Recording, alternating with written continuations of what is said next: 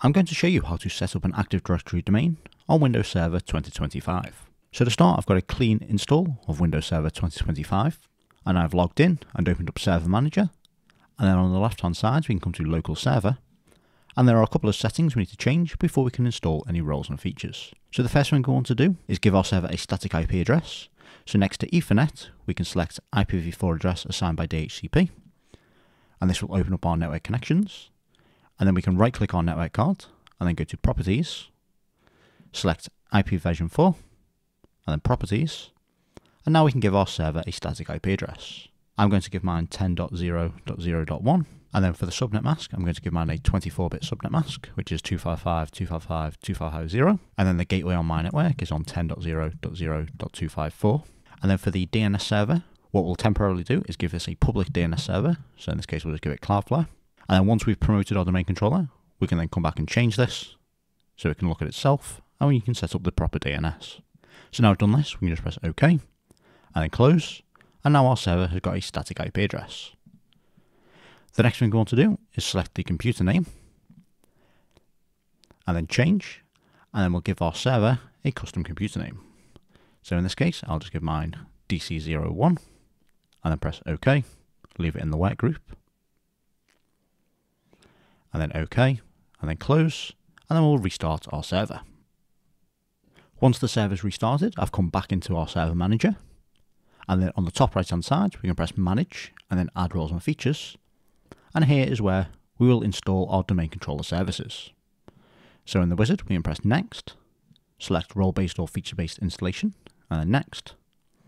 Select the server that we want to install the services for, in this case it's DC01, and then press Next.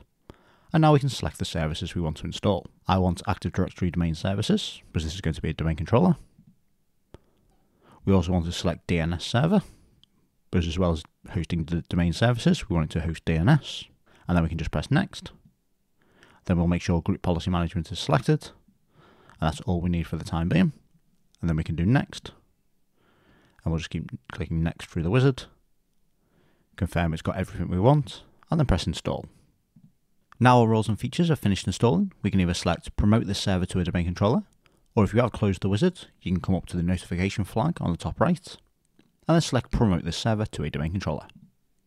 This will bring up the Active Directory Domain Services configuration wizard, and here is where we can set up our domain. We've got a couple of options for the deployment operation. We can add a domain controller to an existing domain, add a new domain to an existing forest, or in our case, we want to create an entire new forest.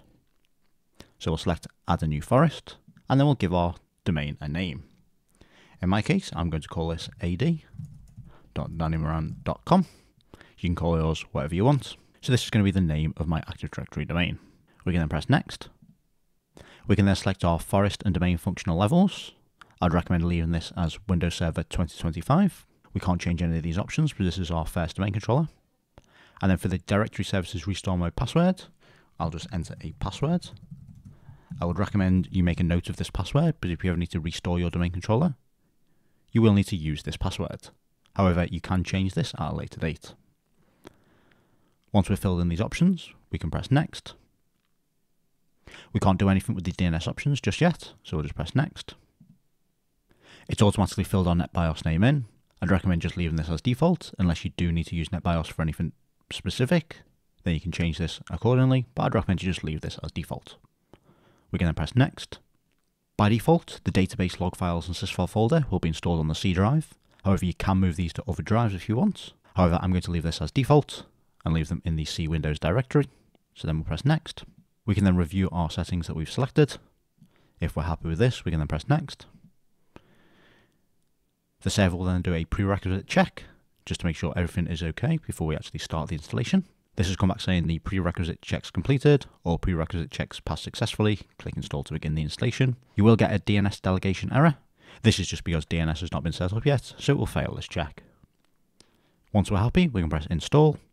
Then it will automatically go through the process of setting up our domain controller with the settings we've specified, and then once it's done, it will restart the server a couple of times. I'll just leave this to install, and then once it's done, we'll come back at the logon screen. Now the server is booted up after the installation is finished.